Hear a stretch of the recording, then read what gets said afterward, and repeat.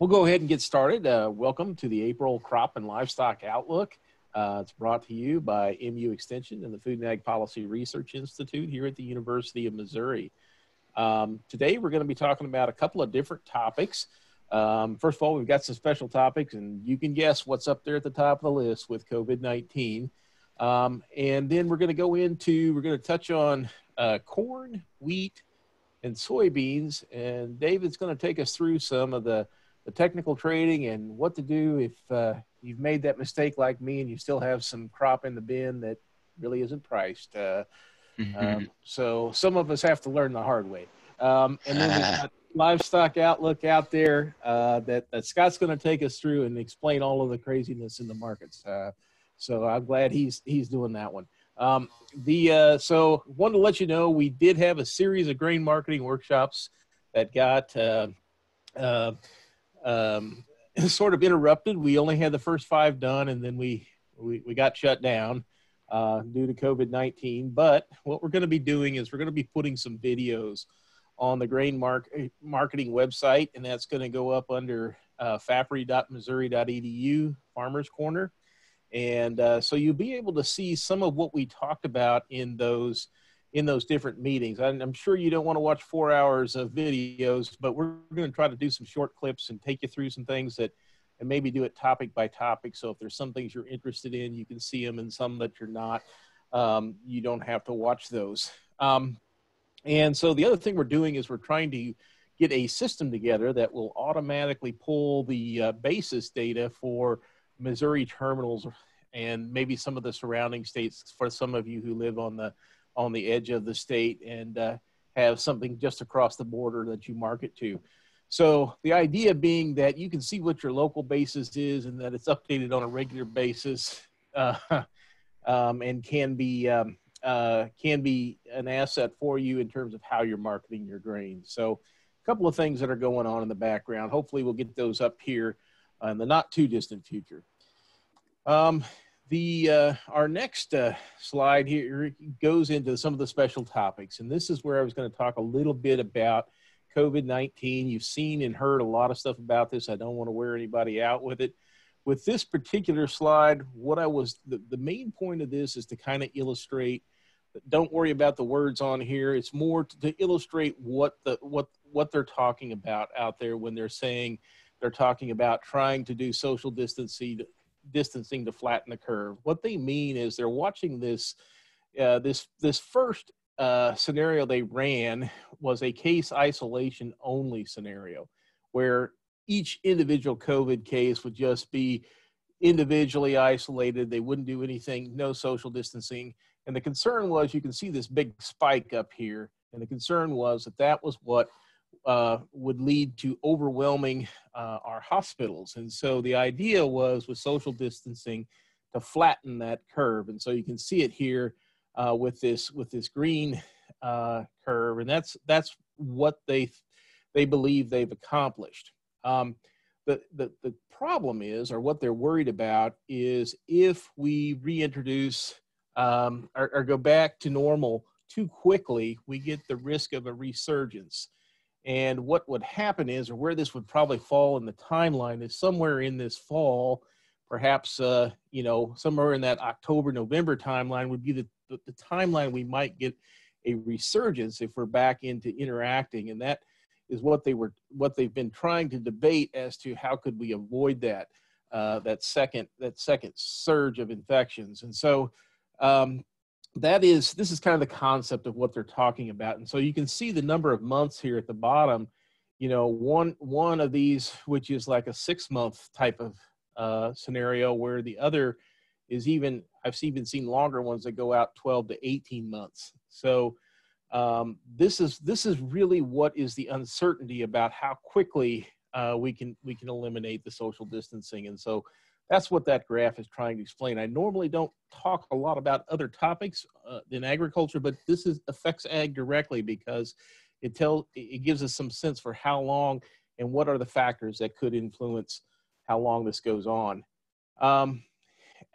So what are we seeing out there? What are we seeing in direct ag impacts? Well, first, of course, it started with the closure of the the dine-in portions of restaurants. So restaurants still doing a lot of carry out, but for the most of the part of them, the most of the estimates I've seen from different studies show about 60 to 70% decline in restaurant revenues.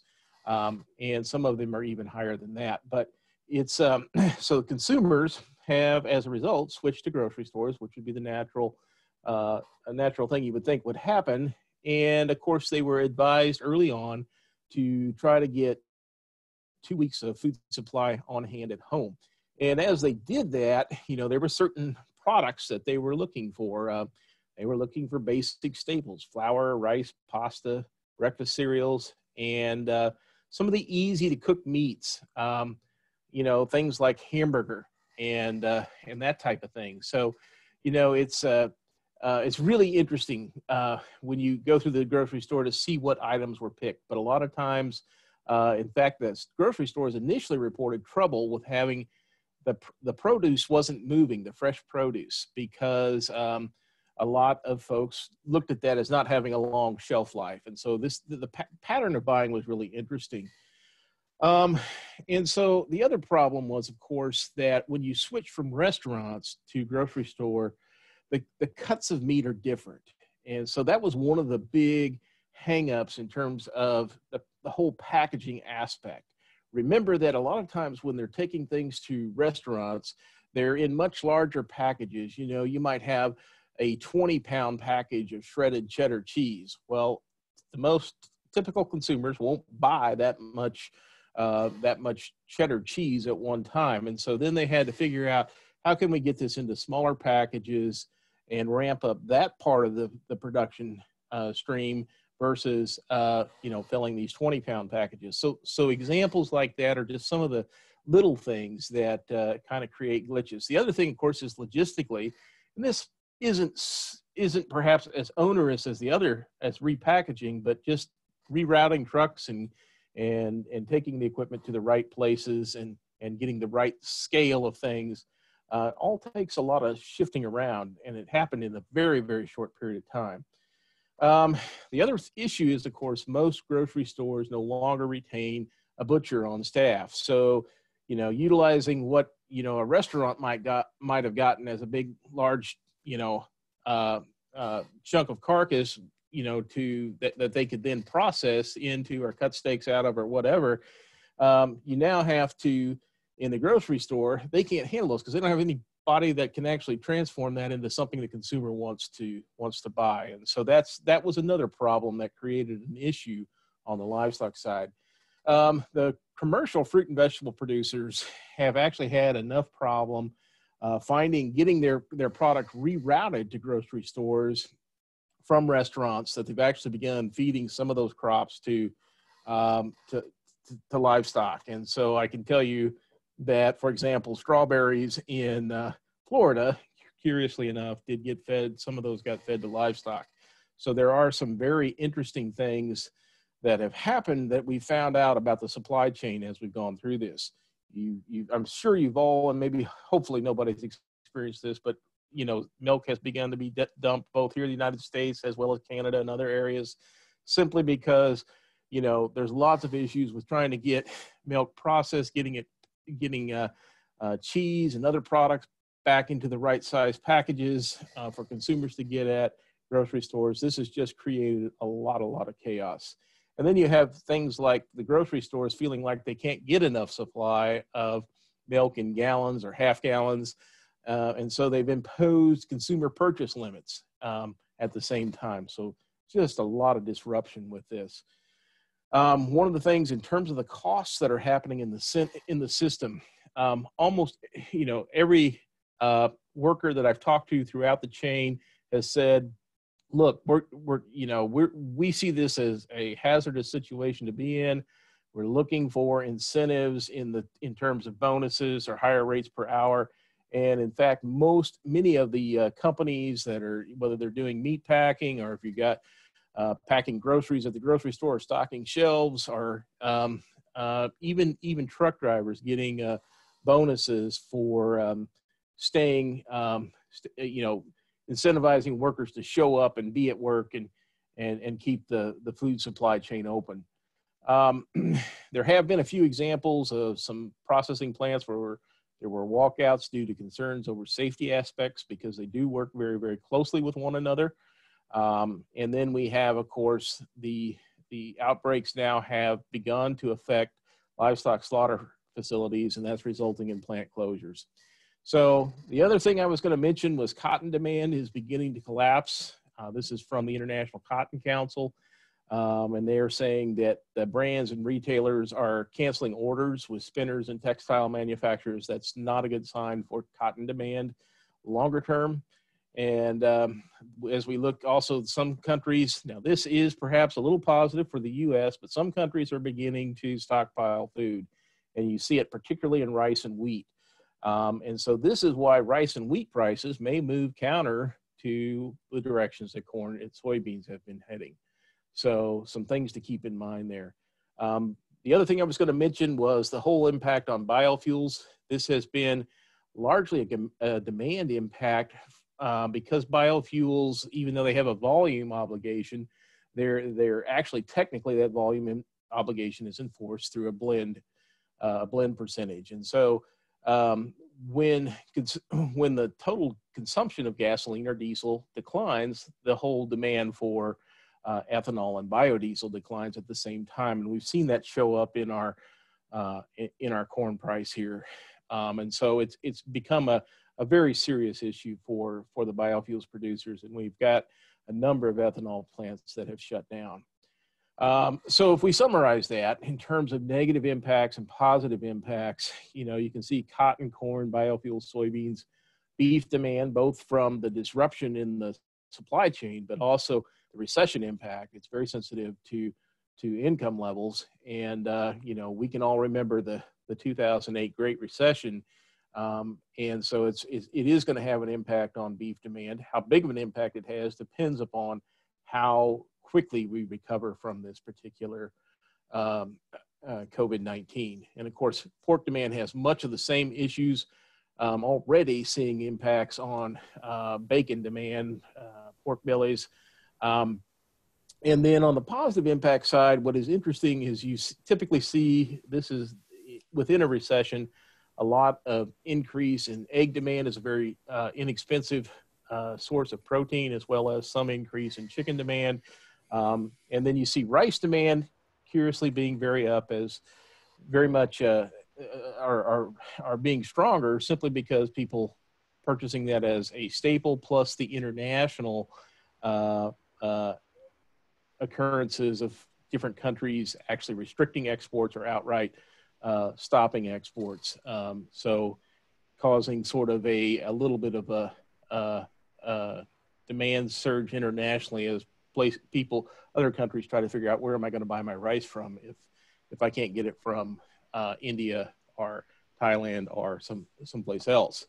And then wheat demand, I think that's a little bit uncertain. It has been stronger recently. We'll see what happens. We'll see what happens longer term. But again, it's kind of a staple. One of the things that happened just last week was the Russians coming out and saying, hey, we're gonna put an export limit on in terms of quantity for wheat. So you can't just, we won't be exporting just in a completely open market. So with that, I'm going to switch over to Marty and let him give you the corn outlook. Hey, thanks, John.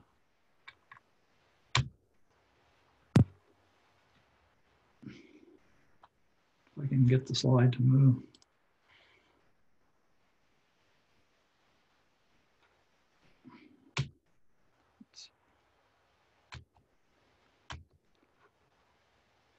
Well, I'm not having any luck moving the slide, John, so I guess you're going to have to move it for me.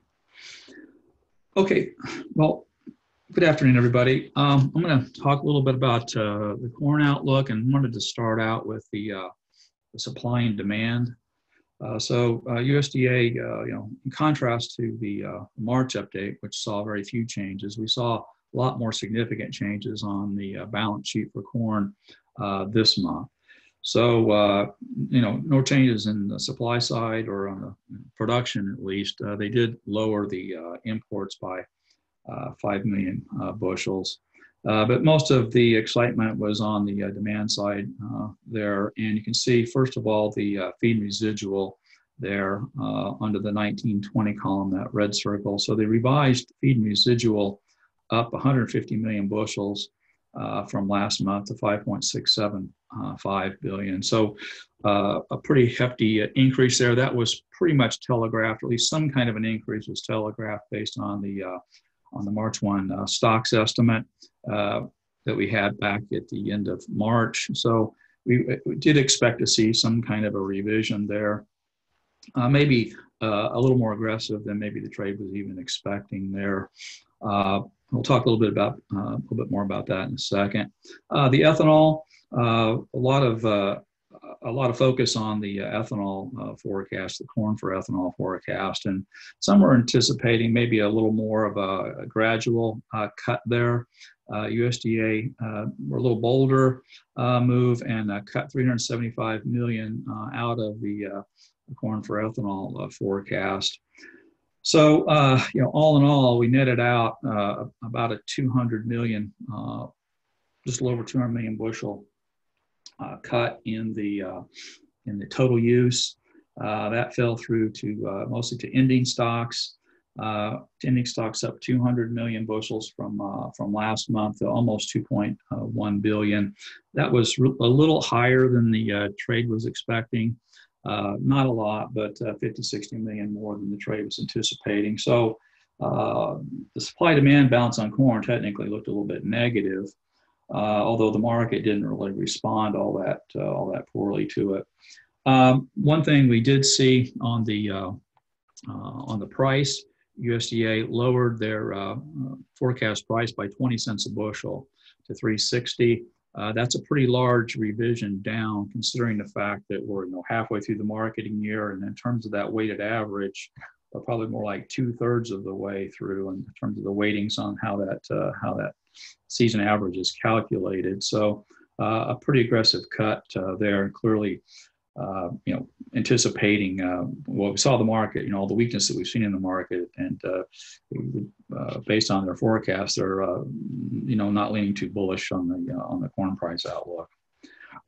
Shifting just to the next column over there, the 2021, we've got the planted area in there at 92.6. Now this is a FAPRI's number. This is, I believe, prior to the prospective plantings that came out at the end of March. So USDA's prospective plantings came in at essentially 97 million acres. So well above the FAPRI forecast. We'll talk a little bit more about that in a second too. But I think most are expecting that number will probably come in, wind up being a little less than 97 million. Trend yield at 176, and you go down through there and look at the ending stocks forecast down around 2.4. So a pretty hefty increase from this year. I've seen some private forecasts, all the way up, looking at ending stocks well over 3 billion bushels, though. Pretty bearish number if that comes to fruition. Next slide. This is the corn export sales. I guess a little bit of a bright spot there in terms of exports. We've had these meetings. I've complained about how poor corn exports have performed, but they actually have picked up here of late. In fact, last week's export sales was a marketing year high for about 73 million bushels last week. So we've turned a bit of a corner here over the last few weeks. So we're picking up. That's kind of what we need to see if we have a chance for the exports to reach USDA's forecast for the market year. Now, they didn't revise the export forecast this time, I think largely due to the fact that we have had a stronger export sales book here of late. Brazil's kind of out of the market now, so we have a chance here to do some good with corn exports over the next a couple of months at least, until they begin harvesting that crop, their second crop down there in Mato Grosso. We're still, though, running well behind where we were a year ago. I think we're over 400 million bushels below last year in terms of where we are versus total commitment compared to USDA's forecast. I think we're low 70s, 72.3% of the forecast. Normally would be more like about 80%. Maybe seeing these numbers skew a little bit just because of Brazil's impact on global trade. Let's go to the next slide. Yeah, the corn feed and residual. As I mentioned, we bumped that up based on the stocks numbers. And so we're going to be about the highest we've been in 12 years or so on feed and residual for corn. So a little bit of a positive there. We've seen real strong feed and residual, not just based on the March 1 stocks, but the December 1 stocks kind of signaled that as well. So essentially, we're looking at the implied feed use for the first half of the marketing year at a little over 70% of what USDA's forecast is for the entire marketing year. So with that upward revision, they moved things pretty much in line with the historical situation in terms of percent of feed and residual use through the first half of the year. So on average, last 10 years or so, right around 70, 71% usually is what your feed use the first half accounts for out of the total. Possible we could see some further upward revisions. I just note on that graph how raw corn feeding went down there from the mid 2000s to early 2013, 14, following the drought, we began to recover. So a lot of that decline was just based on the fact that we were producing a lot more ethanol and DDGs, which substituted in corn feeding, raw corn feeding ration. Next slide. Wanted to shift a little bit to the ethanol situation. You can see we've got ethanol production there as the black line. This is the weekly total production in millions of gallons. So you can see there how dramatic the decline has been. So it went from 320 million gallons per week of production down to below 200 million gallons in the last reporting. So this would be as of the end of last week. So, this would actually be through the first week of April, I guess. And at the same time, we've seen the decline in production. The stocks have ballooned as well. So we've seen the red line, the weekly stocks total, surge up to almost 1.15 billion gallons. Back on the production side, that's the USDA's database doesn't go back all that far, but 10 years, at least to 2000, I guess 2010 or so, and that's the lowest total that they have in their data set for weekly production. Normally you get a cut in production, the stocks would be flat or down, but not the case this time. A big surge in the stocks as well. The pipeline is essentially getting full. Next slide is taking a look at the weekly production compared to last year. And then, we saw the decline on the previous slide there. So that pace, if you continued on at that pace, that's an annualized rate of ethanol production that's a little over 10 billion gallons. Normally we're running, 16 and a half, something like that. The green line there is just the weekly rate of ethanol production you would need in order to get to achieve the new level of corn use for ethanol that USDA has plugged into the balance sheet now, that 5.05 billion number. So even though they made a pretty big cut, you look at this graph, it looks like we've got got a work cut out for us to even reach that 5 billion plus number that they've got on the balance sheet currently. Next slide is the DDG prices. So one of the other things that's occurred as a result of the big decline in ethanol production is we're tightening up the supply of DDG. So we've seen a little bit of a spike in DDG prices here of late as those supplies have tightened up because of the lower production. The red line there is USDA series for northern Missouri. It's right around 180 a ton. That's actually one of the lower prices if you look at compared to some of the other regions. I put in Western Iowa here just as a comparison. It's gone up a little more dramatically, I think we're up to 192.50 on the average. the high end of their price range. Some of those ranges are pretty wide, but see some of the on the high end of the range, well over $200 a ton.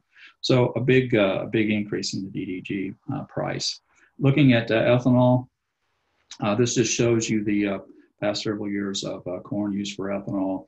As I mentioned, we're a little over current forecast, a little over 5 billion bushels of corn. So that puts us back, toward levels that we were looking at, 7, 8, 9 years ago. And it's probably at risk of being revised down a little bit further. Next slide is the funds position. I put that in here just to show what's the funds net position. So that blue there that you see is their net position.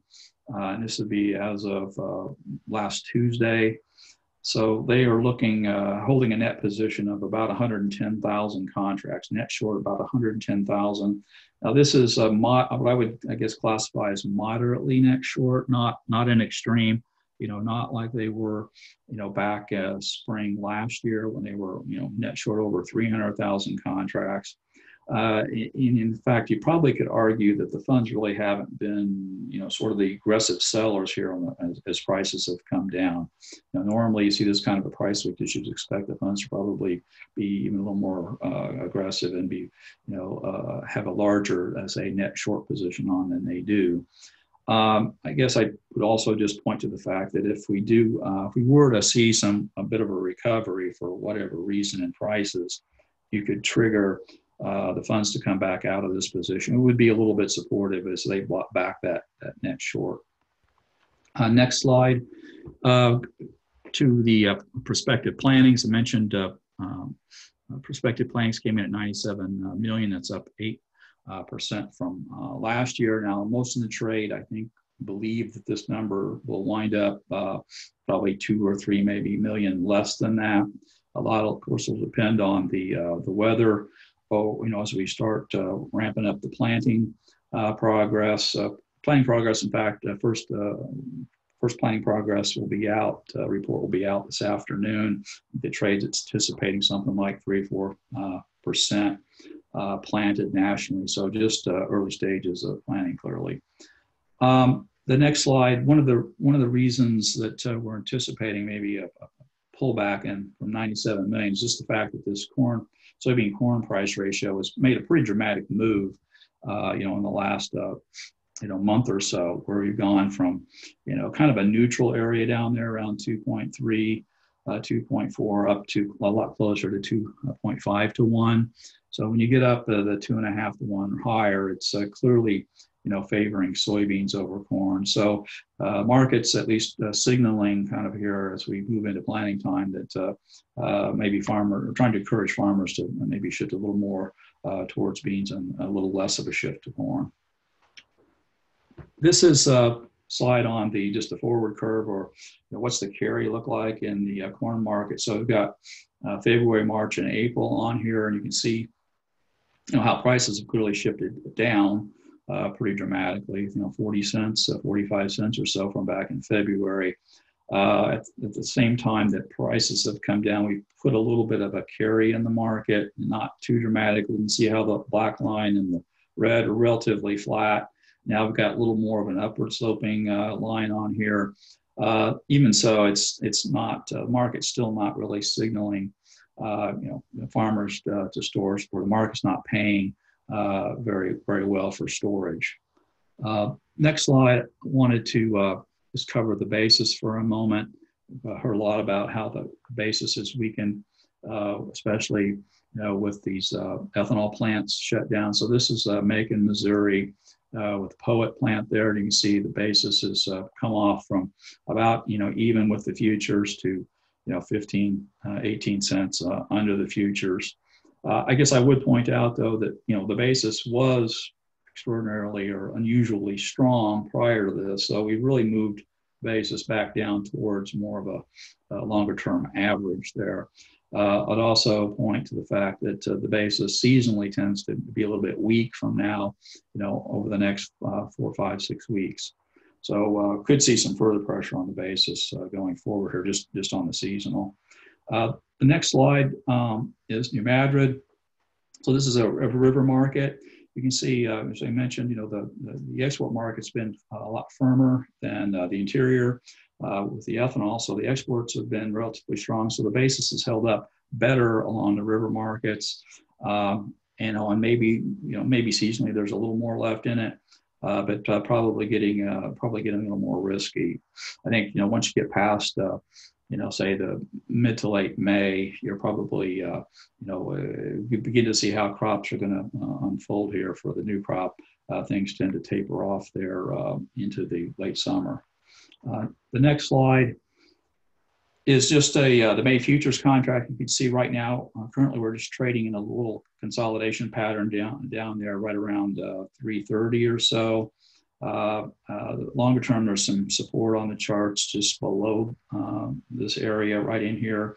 Once you go to the next slide, David will cover a lot more on the technical side than I will, but I just wanted to point out where we are historically here. So we're moving down against that support right around 325, 330 on the nearby futures. If that gives way, you see closes below 325. There's really not much support on the chart, at least in my view, until you get down to right around 3, and then below 3, there's not much there. So I would think that if we can hold 325, good. If we can't, then we could be looking at another 20-25 cent down move to retest that longer term support from all the way back in 2010 or so, and then here a few years ago when we tested that $3 area again. Next slide. Just to sum up, so John covered this. The ethanol industry is clearly under a lot of pressure, and that's one of the key drivers here in the corn market. I guess a little positive note that we are seeing stronger exports and feed use. Seasonally, the price seasonal is a little bit positive for corn, as I mentioned. So to me, technically, it's kind of a key whether the May can hold 325 and then below that $3. The new crop outlook appears fairly negative to me. Longer term, unless acreage comes in a lot well below what the prospective planners report suggests, and then anything close to a trend yield, we're looking at a pretty big ending stocks increase next year. So even though crop prices are have come down a long way, I'm afraid they could come down even further. Let's just touch on the wheat for a moment. Stocks to use. So even though wheat prices have performed well globally, we don't have a wheat shortage. Wheat stocks are close to 40% stocks to use, some of the highest that we've seen in modern history here. So plenty of wheat around the world globally. And USDA actually nudged that number up a little bit in the WASDE update this month. Next slide is the supply-demand balance. So made a few changes to wheat. Feed residual, they cut that back 15 million bushels. They, in fact, cut exports by 15 million bushels as well. So even though we've seen wheat market respond fairly well, I know some concern out there about stockpiling and maybe some export restrictions from exporting countries. In terms of the U.S., USDA actually lowered the export forecast a little bit, and all that fell through to ending stocks. So ending stocks got revised up 40 million to 970, although the season average price actually increased slightly from last month. I think 5 cents a bushel up to 460. Over there on the right-hand column, the 2021. It looks like we're, with prospective planning's actually down a little bit below that, 44.7. So that would be using USDA's surveyed estimate for winter wheat combined with the prospective plannings for the other spring in Durham to come up with that total. So they're forecasting a slight reduction in acreage, but pretty small. And then with an average yield and a little bit of a recovery, I guess actually demand is down a little bit based on this forecast. we would have stocks declining a little bit, 100 million bushels roughly from last year. So most balance sheets I've seen are looking for a reduction in ending stocks in 2021 versus this year, but we don't really pull stocks down to what I would consider to be a tight level. A little bit, then with the lower stocks, a little bit of a higher price. The next slide is the stocks to use and just shows those. You can see historically where the blue bars are the stocks to use domestically, and then where prices, how prices line up there with lower stocks and higher prices. This year we've seen, last few years we've seen stocks declining a little bit, but not tight historically. The next slide. This is one of the things I wanted to point out is just how big of an increase we've seen in wheat prices relative to corn. So we've seen that spread move out from $1.40 premium July wheat futures versus corn, up to well over $2, approaching $2.20 a bushel premium. July wheat versus corn. So wheat market is really performed pretty well and surging higher, and maybe even trying to provide a little bit of incentive for farmers in the northern plains to maybe boost their spring wheat plantings a little bit. The next slide, here's the wheat acreage again. So that's 44.7 million, out of the winter wheat surveyed estimate plus the prospective plantings for the spring and durum totals up to 44.7, down about 1% from a year ago, but that's actually the lowest on USDA's record. It goes back to 1919. So still in a major downtrend in US wheat acres. And again, here's the nearby monthly price chart. You can see we're up toward that upper end of the range here on the wheat market. Sort of the key, I think, is $6. You can somehow clear that on the nearby futures contract. That would be a pretty big positive technical signal for wheat. The next is the price chart. You can see how the July futures have moved up here from that low back in March. Made a high just a little over 570. We pulled back to kind of retested that downtrend line, and now we're maybe going to try and make another run up there towards the 570. If you clear that, then you're probably looking at a retest of that high at 590. So I guess to sum things up on wheat, despite large global supplies in U.S. stocks, we've actually seen the wheat market perform fairly well amid the COVID outbreak.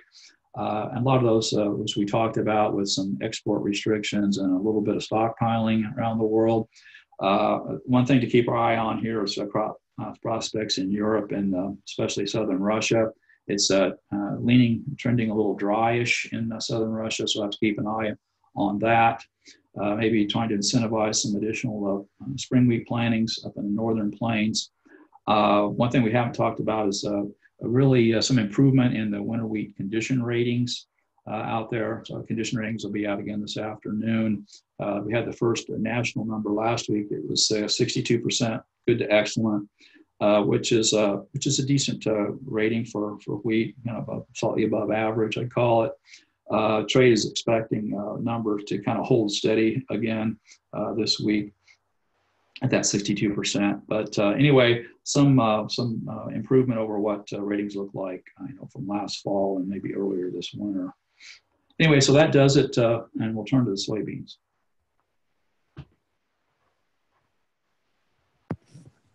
On the soybean side, there is really no change in the total supply side, much from the March estimates. We really no change there. Crush is up about 20 million bushels, exports down 50 million bushels. Exports are a place we're going to watch, and you're going to see it on a graph here in a second, but it is an area where USDA remains a bit strong, and I don't know whether they've built in some specific factors on the U.S.-China phase one trade agreement, but it does look pretty aggressive given where we're at today. Ending stocks up, they just dumped everything in the ending stocks essentially, increased about 55 million bushels. And so our prices are down again to 865. So not necessarily the best of outlooks. Now, prospective plantings, when it came out, when we look out into the 2020 year, 83.5 was essentially, million acres was essentially what farmers reported that they're going to plant in 2020. I think the market's going to bid in a few more acres into soybeans. Don't know that it's going to be great, but these numbers here might not be all that far off at the end of the day. And so you can see what it means for the farm prices down there at 8, looking out for 831 in 2020. So maybe we'll get more optimism if something happens on the trade side with China. So here's where we are right now. Here's our accumulated soybean exports and outstanding sales. And you can see, even compared to last year, we're still running behind. And so this is where I have concern. This is where I think we could see our demand weaken some more. And if you look at where we are in terms of our sales to China, you can see we're sitting right where we were at last year at this time, and that's supposed to be with a better trade agreement. So this is the concern, this area right here.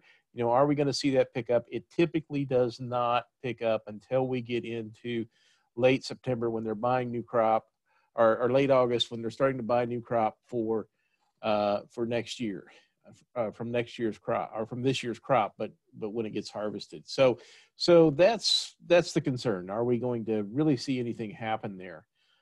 Here is just another way to look at our top export destinations, and you can see China being slightly weaker than where they were at this point last year. So this is September 1 through April 2nd. So really not much gain elsewhere. Mexico is relatively steady from last year, maybe slightly weaker. The EU is down, of course, because the EU had a short supply of protein last year because their rapeseed crop was smaller. So if we look at soybeans in competing countries, then the big news out of this particular release was that slightly weaker production in Argentina and Brazil than what we were expecting last month. And so in some ways that's good news for U.S. producers, because it helps with reducing the total supply out there. At the same time, if you look at some of the revisions to crush in Argentina, they're down 110 million bushels on crush. Their ending stocks are up 74 million bushels. And so in their exports, they did not change. But if you look at Brazil, their production slightly down. Crush is up 18 million bushels.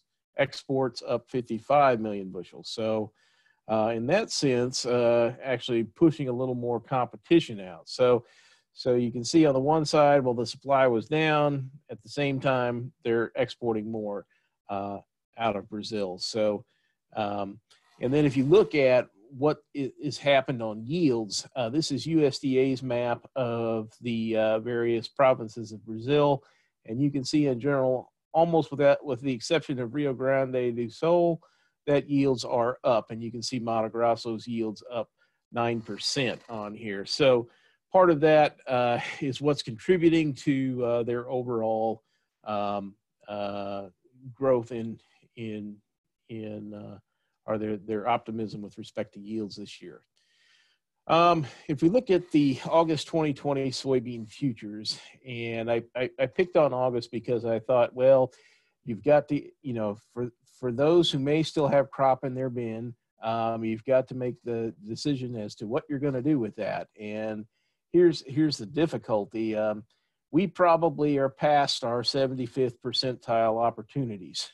And so now it's going to be a matter of, can we get a good price? We're probably not going to get back up into that 9.35 range, but is there an opportunity for us to find, an $8.90 or a $9 a bushel price? And if you adjust it for your local basis, if it's 20 cents, then you're at 8.80 or whatever. But the point being that this may be our downside scenario where we have to take that out. And soybeans actually a little better shape than corn, but that's what we're looking at. And then if we start to think about new crop futures, the 75th percentile sits at 9.55 a bushel, and so all the prices that are below that. There's a 75% of the price is going to be below that. But if you want to get in that top quarter, the pricing opportunities don't look like we're going to get there right now. So we're going to have to keep an eye. There's probably it's not real attractive to price the crop right now. We're going to have to watch and see if anything comes up in June or if there's any production issues this year. So keeping an eye on that pretty closely. Not really a whole lot of signal out there right now. So all in all, you know, the news was not particularly good. It's soybeans in general, prices have held up better than corn. You can see that by the soybean to corn price ratio. Watch carefully in the markets so that if you do see an opportunity, you can take advantage of it. But there's not a lot out there that's providing a lot of optimism for us right this second. And so we're going to keep an eye on and see what China's behavior is. So with that, I'm going to turn it over to Dave and let him take you through the technical analysis. So Johnny, you handed it over to me? Yes, that's what I'm going to try to do. It says you have it, but see if you can make it move. Are you moving it or am I moving it? You're moving it. All right. Well, let me go. Hope everybody can hear me okay. What I want to do here for a few minutes, I see, I want to just sort of talk about two things, sort of combine them together and look at the technicals a little bit and talk about some strategies a little bit too. If you just look at this as the July 2020 corn futures chart, and about four things I always look at any kind of technicals. Number one, what is the trend? And you can pretty well see since about January, any of the indicators, I like to look at it. There's a lot of them, I like several indicators. I didn't put those on there. But if you look at those, you've got that red line, which is the 10-day moving average. Hey, Dave, can you hear me? Dave, we can't hear you. Dave?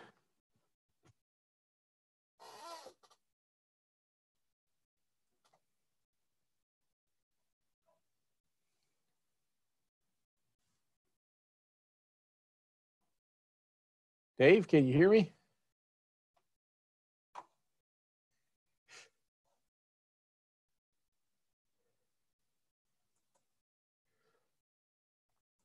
How about now?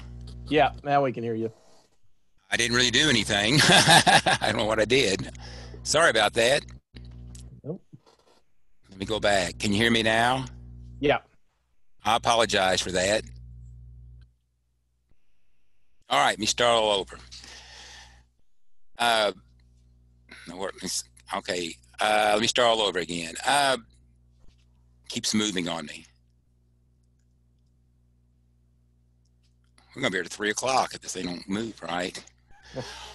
I apologize. I'm not very good at this. I apologize. Okay, if everybody hears me, I'm gonna keep on plowing through. This is July 2020 chart. What I'm gonna try to do here very, very, very quickly now is look at some of the technicals and maybe a few maybe strategies. When I look at any kind of technicals, I try to look at the trend. You can see since January, the trend is down. The indicators, one of the indicators I like to look at is the moving averages. You can see the red line's the 10-day, the blue line. I don't use it too often, it's a 20. That's sort of a good intermediate. And then you got the green, the 50, and the purple's the 200. And anytime you're all below those moving averages, again, that's pretty obvious, you're in a downtrend. So again, our indicators are not showing anything very positive. The pattern is an individual over several trending days. Do you sort of put together a pattern? I didn't mark it on here. We had several sort of bearish flag patterns on there that sort of pointed down. But here in the last week or so, we have sort of put in a series of what I call dojis, where you have a high and a low, but you had the open and close pretty close the same. And that speaks of indecision. And I'll sort of show you that again. My sound off again? Somebody sent me no sound. I can hear you, David. Okay. Okay, maybe it just bounced back. I was watching my phone here. Okay. Okay, so hear you loud and clear. All right. So that may be an indicator. I know the market was down hard this morning. I think it came back and closed maybe not quite as low. Again, not really sure, but I think we're sort of holding that. So that, and then really until we get above that 10-day moving average there, really, I think we're still in a downtrend. So what should you do?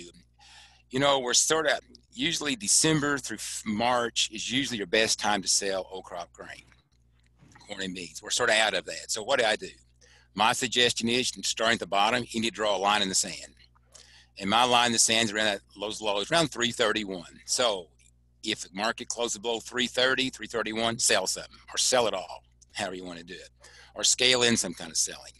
If we could hold this and start rallying up a little bit, maybe we get a little bullish news on the crude oil front, which is probably a big one. I know they cut crude oil a little bit, but maybe not enough. Who knows? There could be some other data information coming out. If you hit any of those moving averages, then make more sales or just sort of scale yourself up. If you look on the side there, I put a strategy, I call it calendar sales. You know, maybe just sell 10% every Wednesday for 10 weeks or 20% once a week for 5 weeks, or, you know, 25 for 4 weeks. But you just got to put together some kind of strategy.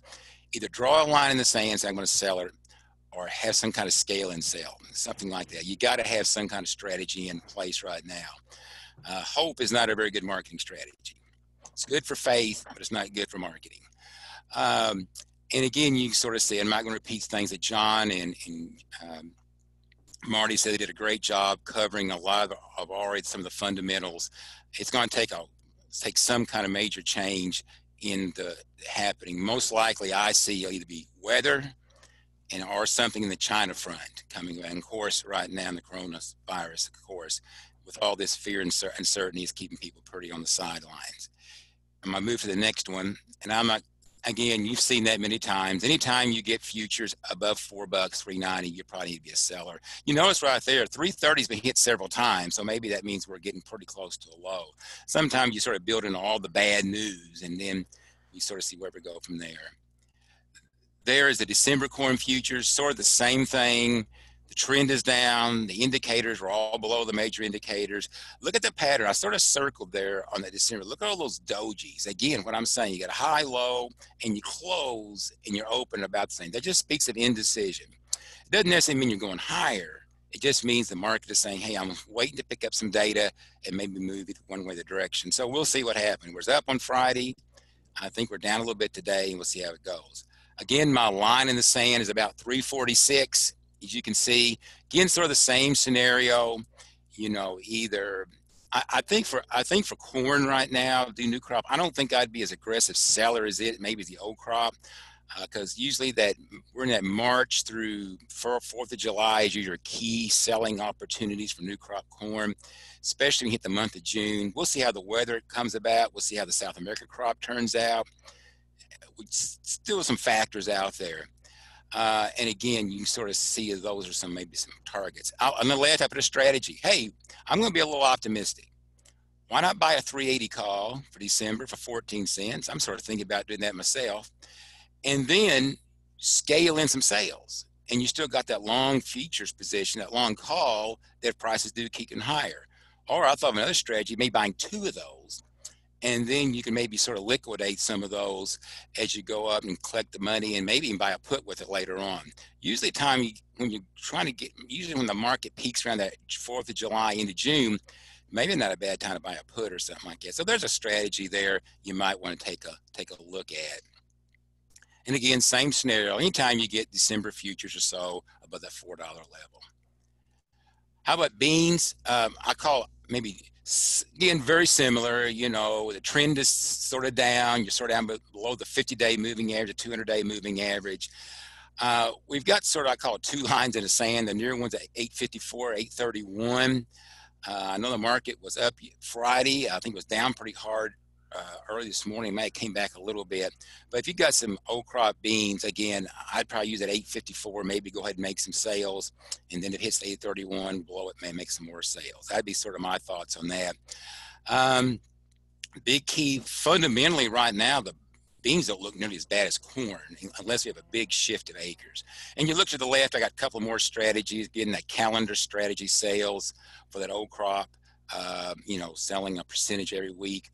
Or, you know, maybe make some sales and buy a call. You can buy a July call for about 17 cents, or maybe sell some beans and buy the call, or own the beans and have the call and just then liquidate them as you sort of go up and sort of collect the difference if you're a little more bullish. So there's a couple of strategies there.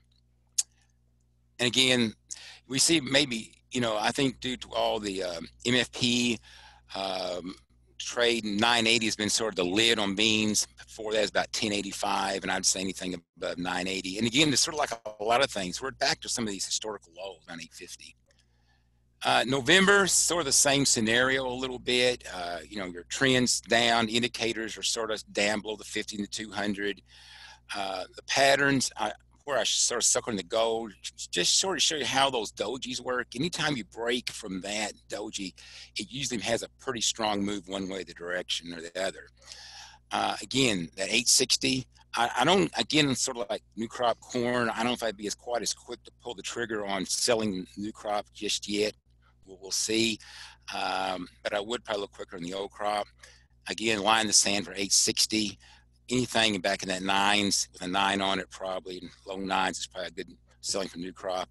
And again, I was selling the strategy. Yes, I buy 940. I should say November call, not December call, for about 20 cents and make some sales. I think a guy probably, farmer needs probably build in at least a good 20, 25, 30 bucks per acre. Just it may be some marketing, especially in calls, stuff like that, when you can just sort of help you market your crop. Again, sort of the same thing, 970.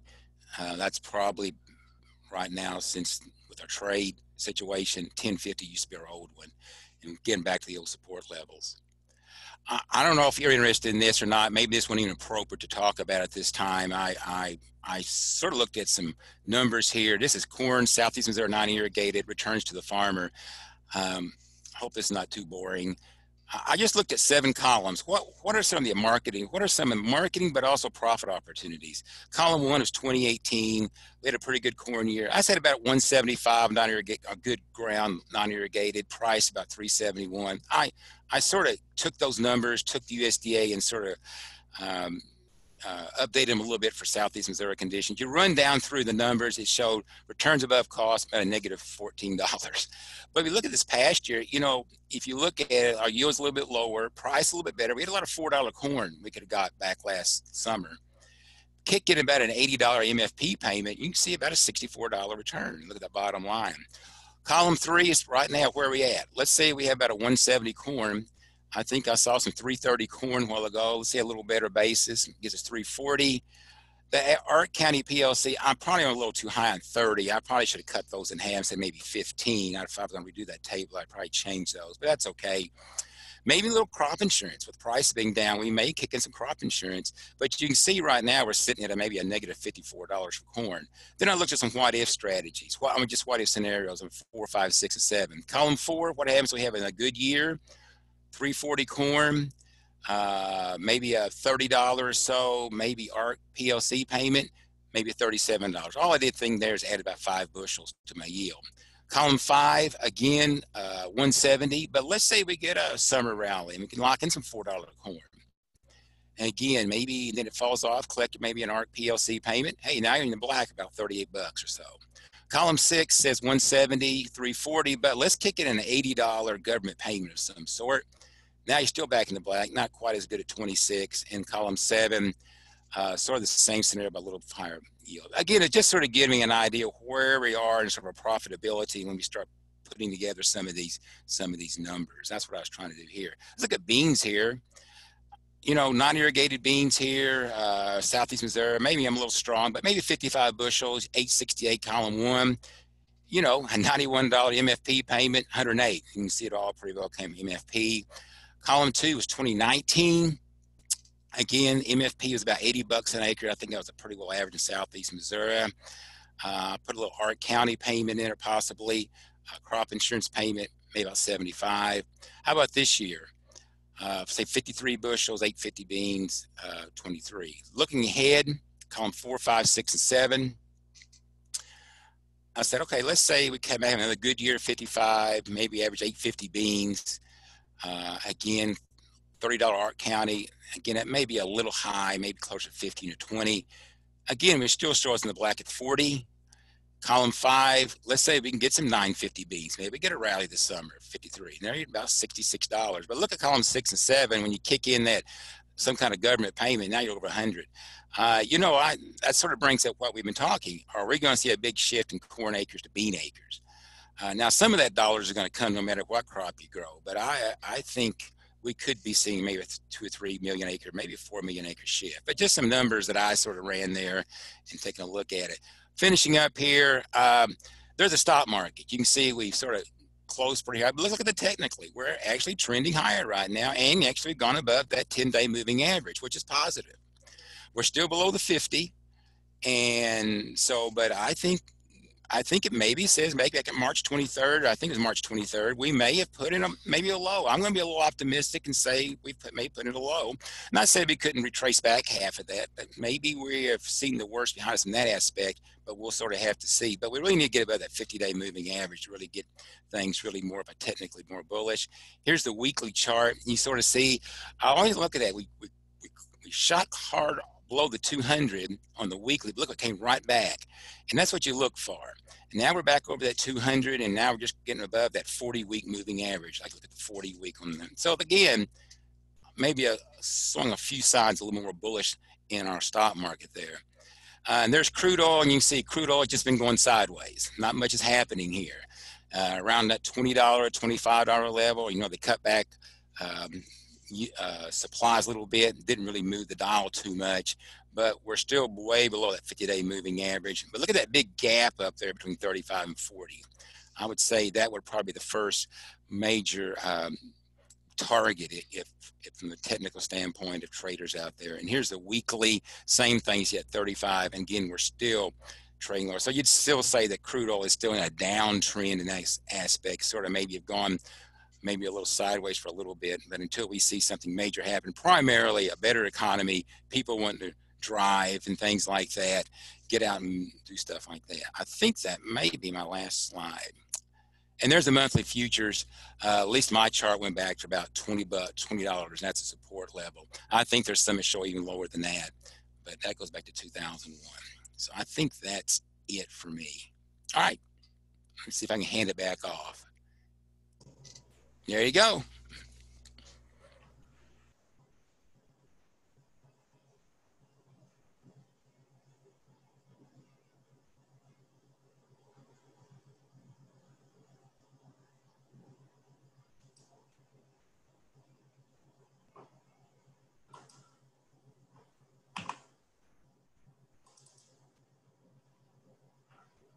Good afternoon, everyone.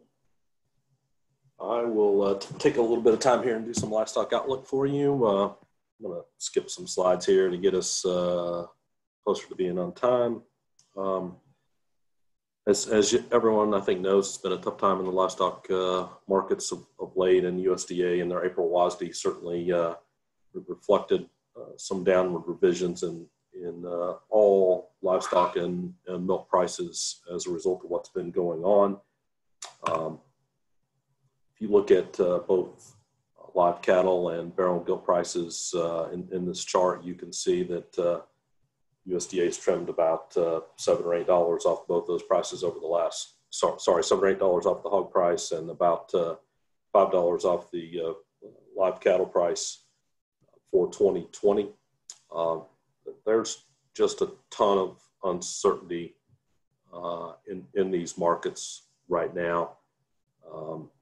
And so I continue to say we've got some processing issues here in the very short run that certainly could make things a lot tougher. If you look at where we are in terms of futures markets today, we've been pretty much locked down the limit again today as some of the latest plant closing news continues to make its way through the marketplace. If you look at USDA's quarterly price projections for April, I want to make the point that there might be a silver lining here longer term. we certainly have to survive what I view as the next few weeks of a pretty tough period of time. As you can see, USDA's own estimates of prices here in the second quarter are pretty tough, but some rebound maybe late in the year if the economy turns around in this country as we come out of the worst of the stay-at-home restrictions that we've seen in place, coupled with what could be some strong international demand continuing for both beef and pork. Asia generally, China, Japan, South Korea, all important in those markets. So as much as things can be tough here in the very short run, I do see some optimism still setting out there longer term. Milk has been a very tough situation as well. We've seen lots of stories of milk being dumped. USDA lowered their estimate for calendar year 2020 all milk prices to about $14.35 after being at about $18.30 in the March WASDE. So you see the large declines. Again, I remind us that we've got a lot of things going on in these markets. Trying to balance all of this is certainly tough. I'm going to use and again, even in milk, USDA may say second and third quarter are the toughest, and we can get some turnaround later in the year. Whoops, get to the right place here. So I want to remind you that we've had multiple things going on here. So number one, we've had a large shift from what was a food service driven meat industry to one that's a grocery store driven industry here in the short run. I've heard a lot of folks talk about what's happened with the food service shutdown. I'll take bacon and bellies on this line as a good discussion point for a minute. So most of the bacon that moves from processors to the food service side comes in 15-pound packs. Now, that's what I order on a regular basis, but most of us at the grocery store buy a single pound at a time. And so it's not even that it's so much the change in the packaging matters, but that food service line was dedicated to producing 15-pound packs of bacon. They don't really have an option or a line to sit there and shift and say, we're going to all of a sudden make pound packages of bacon. And so that's why we've seen some of the stories about things like bellies going to rendering. It's been that loss of food service side. But by the way, if you paid any attention to belly prices this morning, up about 20 cents a pound. So some pretty strong recovery all of a sudden happening on the belly side. At the same time, maybe those products that have been tougher previous to COVID-19, I used to talk a lot about what's it take to get loin prices above $1, and I wish I'd never said that out loud had I known it was COVID-19 that would cause loin prices to go back above $1. I would have been very quiet about saying that out loud. So we've seen quite a switch. Now, I just remind you, what happens when we get rid of some of the stay-at-home restrictions that are in place today? I think we get some, frankly, strong short-run demand to refill those channels that are sitting there pretty empty right now. That may not last forever, but we could get some strong pull when that time comes. So this is the one side of the equation. I'll say the other side of this equation right now is just how many plants stay operational. I've seen some estimates out there now that suggest 20 to 25% of capacity in the beef and pork side could be shuttered or slowed down as a result of workers becoming sick with COVID-19. If that happens, that's a very tough situation for these industries. I sometimes say you can look at some of the current data and get a little sense of what's going on. Feeder pigs, last Friday's USDA report suggested early wean pigs will bring anywhere from $1 a pig to $16. I've heard some reports of pigs not having a home and maybe being euthanized. Those situations happening just reminds you that the supply side is really full right now. And so plants staying open is going to be really critical to where we move going forward. Just as we talked about earlier, if you look at futures markets for a minute, again, we're down the limit today, but the December contract's been trading at a premium relative to the May contract in hogs. This is back to the scenario of, I think in the short run, it's really tough as plants try to deal with COVID-19 outbreaks and we're in a full stay-at-home kind of environment, that it gets better as we get later in the year. Similar for cattle. We've got some fairly low June futures prices for live cattle that don't work very well, yet most suggest we'll get some bounce as we get later in the year. Trade does look positive. You look at weekly pork shipments to China, they've continued to be much, much higher than we've seen for a while. I think, again, that could be something that helps us pull higher once we get beyond kind of the current issues we face in the hog industry. And frankly, at times could make me a little more bullish about where we get late in the year. In fact, more bullish than markets or WASDE or others might suggest right now. So we'll have to wait and see. I think just here in the short term, we're going to be trading on the day-to-day news about which plants are open, which ones are not. I'll say, don't think this isn't on the radar screen of USDA in terms of plant openings and how to or plant closings, I should say, and how to handle that situation. We'll just have to wait and see how all of this unfolds as we go forward. John, back to you. Okay, thanks, Scott. Lots of things going on out there right now. Lots of uncertainty. I know we haven't given you any exact prescriptions, and we can't do that, but there, keep an eye on things, and there may be some opportunities. As you know, we do these every month, a couple of days after the WASDE report is released. And so if folks want to, we'll still take a few questions here. I know we're 12 minutes over now, but if anyone has a burning question, please go ahead and ask.